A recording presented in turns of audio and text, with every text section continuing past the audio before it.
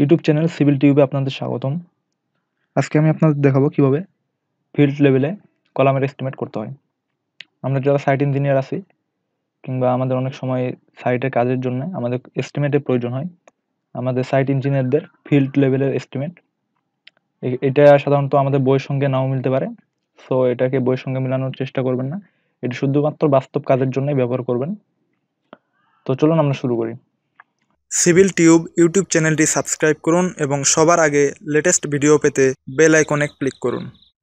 প্রথমে দেখেন এটি হচ্ছে আমাদের একটি কলামের সেকশন। এই কলামের সেকশন থেকে আমাদের এস্টিমেট করব। এখানে আমরা দেখতে পাচ্ছি যে কলামের ওয়াইড হচ্ছে 10 ইঞ্চ এবং লেন্থ হচ্ছে 13 ইঞ্চ এবং এখানে ক্লিয়ার কভার দেওয়া আছে 1.5 ইঞ্চি এবং এখানে যে টাই রড আমরা দেখতে পাচ্ছি টাই রড হচ্ছে 12 মিলিমিটার ডায়া 5 ইঞ্চি সেন্টার টু সেন্টার আর হচ্ছে মেইন বার 4টি 16 মিলিমিটার ডায়া আর এখানে কনক্রিটের রেশিও হচ্ছে 1:1:3 1:1:3 এটা হচ্ছে কনক্রিট রেশিও। তো এখন আমাদের এই তথ্যগুলো থেকে এস্টিমেট করতে হবে। তো চলুন আমরা শুরু করি কিভাবে আমরা এস্টিমেট করব। আমাদের প্রথমে যেটি করতে হবে সেটি হচ্ছে আমাদের মেইন বার বাইর করতে হবে। এটা একটা মেইন বার, এখানে দেখতে পাচ্ছেন যে মেইন বারের সংখ্যা আমাদের 4টি। তো আমরা প্রথমে মেইন বারগুলো ক্যালকুলেশন করব। তো মেইন বার ক্যালকুলেশন করার জন্য আমরা এখানে মেইন বার লিখব। তো এখন দেখেন মেইন বারের জন্য আমাদের যেটি করতে হবে শুরুতে হচ্ছে আমাদের কলাম হাইট কত সেটি ধরতে হবে। তো আমরা জানি সাধারণত আমরা যে কলামের হাইট সেটি আমরা কলামের হাইট হিসেবে হাইট আমরা জানি সবাই 10 ফিট। এটা হচ্ছে আমাদের কলাম হাইট 10 ফিট। তো এখন আমাদের যেটি করতে হবে এটা তো আমাদের কলামের হাইট, কিন্তু আমাদের যদি আমরা বেস থেকে হিসাব করি সেক্ষেত্রে আমাদের গ্রেড বিমের নিচে যে অংশটুকু আছে আমাদের সেটি যোগ করতে হবে এবং তার সঙ্গে মাটামটি যোগ করতে হবে। তো আমরা সেটি করব না, আমরা শুধুমাত্র একটি কলামের এস্টিমেট করব। গ্রেড বিমের থেকে যে নিচে অংশ শর্ট কলাম সেটি আপনারা এই পদ্ধতিতেই করবেন, তবে এখানে শুধুমাত্র মাটামটি যোগ করে দেবেন। তো আমাদের সাধারণত কলাম হাইট 10 ফিট, তাহলে আমি 10 ফিটই ধরলাম। এরপর আমাদের যেটি করতে হবে সেটি হচ্ছে আমাদের মেইন বারের লেন্থ কত হবে। তাহলে দেখেন টোটাল লেন্থ অফ মেইন বার তাহলে আমাদের প্রত্যেকটি বারের দৈর্ঘ্য হচ্ছে 10 ফিট এবং আমাদের বারের সংখ্যা হচ্ছে আপনারা দেখতে পাচ্ছেন যে এখানে 4টি, যে 1টা 2টা 3টা 4টা বার, তাহলে আমরা এখানে 4 দিয়ে গুণ করব। তাহলে 10 × 4 = 14, তাহলে 14 ফিট। এটা হচ্ছে আমাদের টোটাল লেন্থ অফ মেইন বার। অর্থাৎ আমাদের মেইন বার যে আছে 4টা বারের জন্য আমাদের 40 ফিট রড লাগবে। তো এরপর আমাদের যেটি করতে হবে সেটি হচ্ছে আমাদের মেইন বার ওয়েট বাইর করতে হবে। আমাদের 40 ফিট যে বার এটার জন্য আমাদের ওয়েট বাইর করতে হবে। তাহলে আমরা যদি এখন ওয়েট বাইর করি, ওয়েট অফ মেইন বার, তাহলে দেখেন আমাদের মেইন বারের জন্য ওয়েট হচ্ছে আমাদের যে মেইন বারের টোটাল লেন্থ 40 ফিট ইন্টু এখানে হচ্ছে আমাদের যে ইউনিট ওয়েট আমরা সকলে জানি যে বারের ক্ষেত্রে সাধারণত আমরা যেটি ব্যবহার করি ডি স্কোয়ার ডিভাইডেড বাই 532 অর্থাৎ 532। এটি হচ্ছে আমাদের মেইন বার যে কোনো রডের ক্ষেত্রে আমাদের ইউনিট ওয়েট বাইর করার সূত্র। তো আমরা এখানে মেইন বারের জন্য 16 মিলিমিটার ডায়া রড ব্যবহার করছি, তাহলে আমরা এখানে ক্যালকুলেশন করব। তাহলে 16 মিলিমিটার যদি হয় তাহলে দেখেন 16 × 16 ডিভাইডেড বাই হচ্ছে 532। তাহলে আমাদের টোটাল মেইন বার ইউনিট ওয়েট হচ্ছে 16 মিলিমিটার বারের জন্য 0.48। 0.48, তাহলে আমরা যদি এখন এটা 0.48 কে 40 দিয়ে গুণ করি তাহলে আমাদের টোটালটা আসবে ইন্টু 40, তাহলে দেখেন আমাদের 19.24, তাহলে ইকুয়াল টু 19.24 কেজি, বা আমরা এটাকে 20 কেজিও ধরতে পারি, 20 কেজি। তাহলে এটা হচ্ছে আমাদের মেইন বারের জন্য যে টোটাল রড লাগবে সেটা হচ্ছে 20 কেজি এবং এটা হচ্ছে যে 20 কেজি রডটা আমরা পাবো সেটা হচ্ছে আমাদের 16 মিলিমিটার ডায়া। এটি হচ্ছে আমাদের মেইন বারের জন্য এই 16 মিলিমিটার ডায়া আমরা 20 কেজি রড পেয়ে গেলাম। এটি হচ্ছে আমাদের মেইন বারের যে রডের পরিমাণ সেটি। এরপরে আমাদের যেটি করতে হবে আমাদের টাই রড বাইর করতে হবে। টাই রড বাইর করার জন্য আমাদের প্রথমে যেটি করতে হবে আমাদের টাইয়ের সংখ্যা বাইর করতে হবে। তো টাইয়ের সংখ্যা বাইর করার জন্য আমরা যেটি করব সেটি হচ্ছে আমাদের সূত্রটি নাম্বার অফ টাই রড। তাহলে আমাদের টাই রডের জন্য যে সূত্রটি সেটি হচ্ছে কলাম হাইট। তাহলে কলাম হাইট হচ্ছে আমাদের 10 ফিট আর ডিভাইডেড বাই আমাদের যে স্পেসিং ছিল, আর টাইরয়েডের যে স্পেসিং আমরা এখানে দেখতে পাচ্ছি যে আমাদের টাইরয়েডের স্পেসিং হচ্ছে 5 ইঞ্চি সেন্টার টু সেন্টার। তাহলে আমরা এখানে 5 ইঞ্চি কে যদি আমরা ফিটে কনভার্ট করি তাহলে দেখেন 5/12 তাহলে হচ্ছে 0.416 অর্থাৎ 0.42। এখানে আর একটি যেটি করতে হবে, আমরা এটা ব্র্যাকেট দিয়ে ক্লোজ করে দিব সম্পূর্ণটা। করার পর আমাদের 1 দিয়ে এটাকে যোগ করতে হবে, তাহলে +1 তাহলে ইকুয়াল টু, এখন আমাদের টোটাল রেজাল্ট দেখেন যদি আমরা এটা ক্যালকুলেশন করি তাহলে 10 ডিভাইডেড 0.42 প্লাস 1 24.80। তাহলে আমরা এটাকে 25 ধরতে পারি, 25 নোজ। তাহলে আমাদের টোটাল টাইরয়েডের সংখ্যা হচ্ছে 25 নোজ। আমরা যদি এটা এই 10 ফিট কলামের জন্য টাইরয়েড ইউজ করতে যাই 5 ইঞ্চি সেন্টার টু সেন্টার, তাহলে আমাদের 25টি টাইরয়েডের প্রয়োজন হবে। এরপরে আমরা যেটি করব সেটি হচ্ছে যে আমাদের টাইরয়েডের সংখ্যা বাইর করার পর আমাদের টাইরয়েডের লেন্থ বাইর করতে হবে, অর্থাৎ প্রত্যেকটি টাইরয়েডের জন্য কতটুকু রড প্রয়োজন হবে। তাহলে দেখেন আমরা যদি লেন্থ অফ টাইরয়েড আমরা যদি টাইরয়েডের লেন্থ বাইর করি, এই জন্য আমাদের যেটি করতে হবে সবার আগে যে আমাদের টাইরয়েডের ওয়াইড এবং লেন্থটি বাইর করতে হবে এককভাবে। তাহলে যদি আমরা ওয়াইড এবং লেন্থ বাইর করি তাহলে দেখেন আমরা এটি লেখার আগে লিখব কলাম লেন্থ হচ্ছে আমাদের সাধারণত এখানে লেন্থ বললে ভুল হবে, এটা ডেপথ, কলাম ডেপথ। এখানে দেখতে পাচ্ছেন যে কলাম ডেপথ হচ্ছে 10 ইঞ্চি এবং ওয়াইড হচ্ছে 13 ইঞ্চি। তাহলে ডেপথ হচ্ছে 10 ইঞ্চি। আমরা এটাকে যেটি করব সেটা হচ্ছে -2 ইন্টু 1.5 এটি দিয়ে বিয়োগ করব। এর কারণটা আমি বলতেছি, 2 ইন্টু 1.5 হচ্ছে আমাদের কাভারিং। আমাদের যে এখানে যে কাভারিং আছে দেখতে পাচ্ছেন যে 1.5 ইঞ্চি। তাহলে 1.5 ইঞ্চি যদি দুই দিকে বাদ যায় তাহলে এই জন্য আমরা 2 দিয়ে গুণ করলাম 2 ইন্টু 1.5। তাহলে ইজিক্যাল টু হবে আমাদের 10 থেকে যদি 3 বাদ যায় 7 ইঞ্চি এবং কলাম ডেপথ। এরপর আমাদের এখন বাইর করতে হবে কলাম ওয়াইড। তাহলে কলাম ওয়াইড তো আমাদের সেম, যদি আমরা ফর্মুলা ইউজ করি এটার মতোই, তাহলে আমাদের 13 থেকে যদি 3 বাদ যায় তাহলে হবে 10 ইঞ্চি। তাহলে আমাদের কলাম ডেপথ এবং কলাম ওয়াইড পাইলাম। তাহলে আমরা এখন যেটি করব টাইরয়েড লেন্থ বাইর করতে পারবো। তাহলে টাইরয়েড লেন্থের জন্য আমরা এখন যে সূত্রটি ইউজ করব সেটা হচ্ছে আমরা যে জানি পরিসীমার সূত্র, সেই সূত্রটি আমরা ইউজ করব। তাহলে এটা হচ্ছে 2 ইন্টু এখানে যে ডেপথ আছে সেইটি, তাহলে ডেপথ আমরা পাইছি 7 ইঞ্চি ইন্টু হচ্ছে আমাদের যে ওয়াইড আছে, ওয়াইড হচ্ছে 7 ইঞ্চি প্লাস ওয়াইড হচ্ছে 10 ইঞ্চি। তাহলে এখন যদি আমরা এটাকে ক্যালকুলেশন করি তাহলে 7 আর 10 17 ইন্টু 2 তাহলে 34 ইঞ্চি।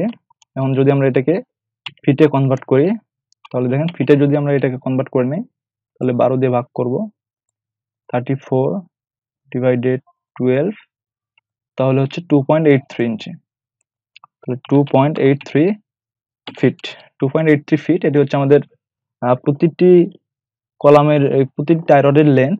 আমাদের এখানে টাইরয়েড তাহলে লাগবে কয়টা, আমরা এখন এটা দেখি 25টা। তাহলে এখানে আমরা 25 দিয়ে গুণ করব। তাহলে 25 দিয়ে যদি গুণ করি তাহলে দেখেন আমাদের রেজাল্ট কত আসে, 2.83 ইন্টু 25, তাহলে আমাদের রেজাল্ট আসলো 70.83। তাহলে 17.83 ফিট, অর্থাৎ আমাদের 25টি টাইরয়েডের জন্য আমাদের লাগবে 17.83 ফিট এবং প্রত্যেকটি টাইরয়েডের জন্য আমাদের লাগবে 2.83 ফিট। তাহলে 25টির জন্য টোটাল 17.83 ফিট। এটা হচ্ছে আমাদের টাইরয়েডের লেন্থ। এখন আমরা টাইরয়েডের ওয়েট বের করব। টাইরয়েড ওয়াইড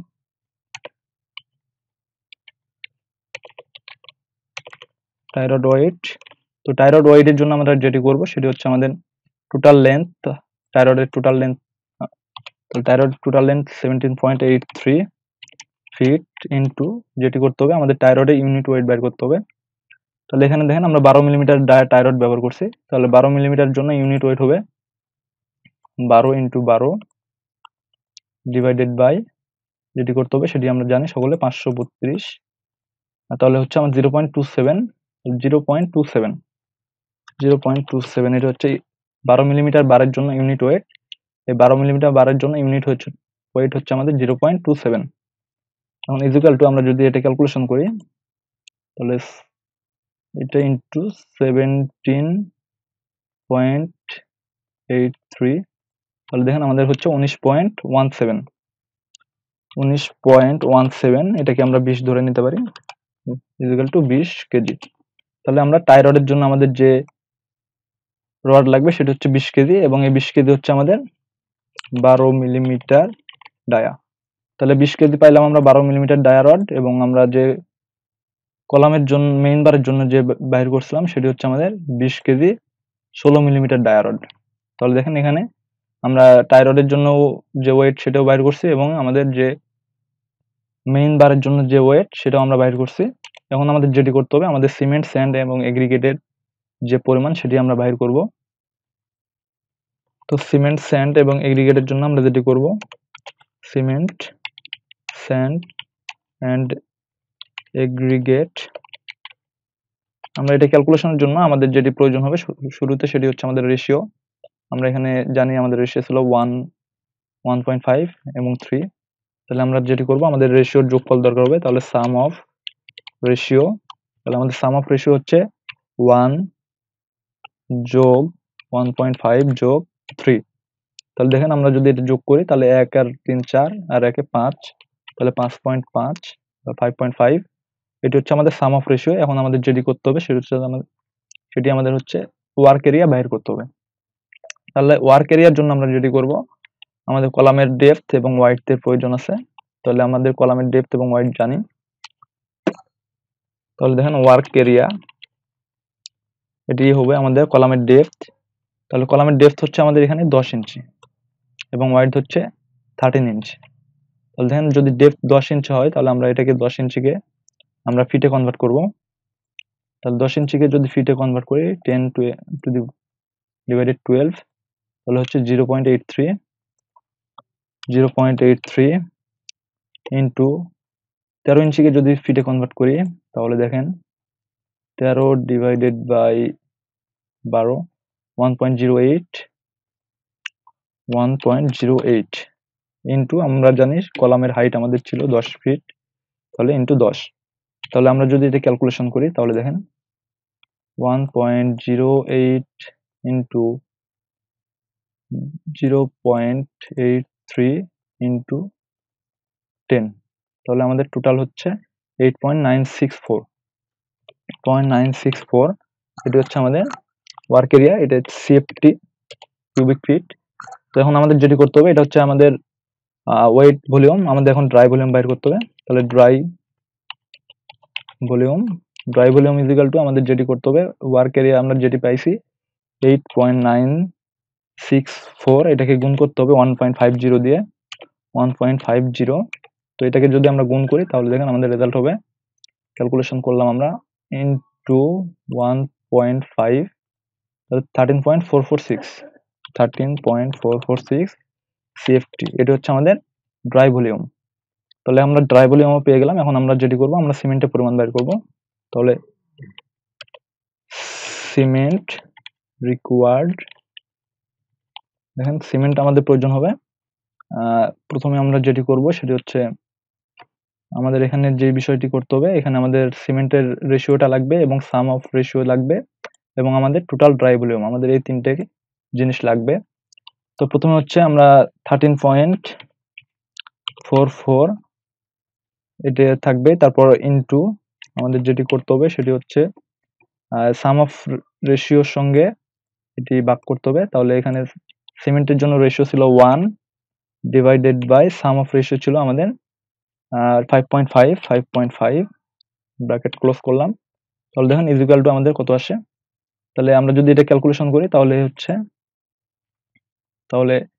1 ডিভাইডেড বাই 5.5 ইন্টু 13.44, তাহলে 2.44 সিএফটি, অর্থাৎ আমাদের এত কিউবিক ফিট সিমেন্ট লাগবে। এখন আমরা যদি এটাকে ফিটে কনভার্ট করতে চাই তাহলে আমরা যদি করব এটাকে 1.5 1.25 দিয়ে ভাগ করব। 1.25 হচ্ছে প্রতি ব্যাগ সিমেন্টের ভলিউম, তাহলে প্রতি ব্যাগ সিমেন্টের ভলিউম 1.25। তাহলে আমরা যদি এই মোট যে সিমেন্টের ভলিউম এটাকে 1.25 দিয়ে ভাগ করি তাহলে আমরা ব্যাগের পরিমাণ পাবো। তাহলে এটাকে যদি 2.44 কে 1.25 দিয়ে ভাগ করি তাহলে আমাদের 1.95 ব্যাগ, বা আমরা এটাকে 2 ব্যাগ ধরতে পারি, 2 ব্যাগ সিমেন্টের প্রয়োজন। তাহলে আমরা এখানে সিমেন্টের পরিমাণ পেয়ে গেলাম, আমাদের সিমেন্ট প্রয়োজন 2 ব্যাগ। এরপর আমাদের যেটি করতে হবে স্যান্ড রিকোয়ার্ড, তাহলে আমাদের স্যান্ডের ক্ষেত্রেও সেম প্রসেস আমরা ইউজ করব। 13.44 অর্থাৎ আমাদের যে টোটাল ড্রাই ভলিউম ইনটু আমাদের যে রেশিও সিমেন্টের জন্য, স্যান্ডের জন্য 1.5 ইনটু ডিভাইডেড আমাদের ড্রাই ভলিউম হচ্ছে 13.446, 13.446।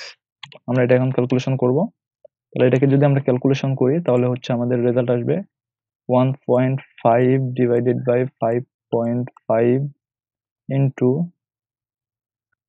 ওকে আরেকবার, এখানে ক্যালকুলেশনটা আবার করি। 1.5 ডিভাইডেড বাই